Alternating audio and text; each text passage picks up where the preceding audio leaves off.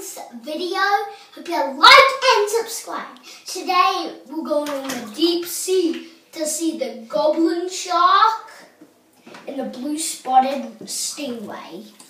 Starting with the blue-spotted stingray. The blue-spotted stingray is a big stingray with lots of blue spots, like a mean and fast predator. It can do a belly flop in the air like a signal to call other stingrays.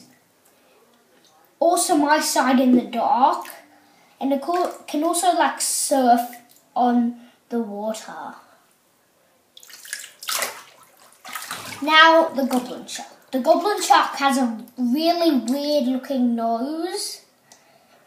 Also my side in the dark. It's really fast. It's got super ugly teeth. And it goes like doo doo doo doo doo. Now we're going to sit and go to battle. The goblin shark goes for a first bite, biting it to death, while the stingray hooks it with its tail on the gills, zapping it and putting poison into the shark.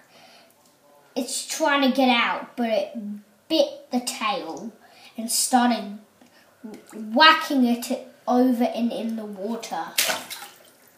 But the ray gets another chance, holds onto the tail, hitting it on the water, and then it gets a chance to start eating the shark.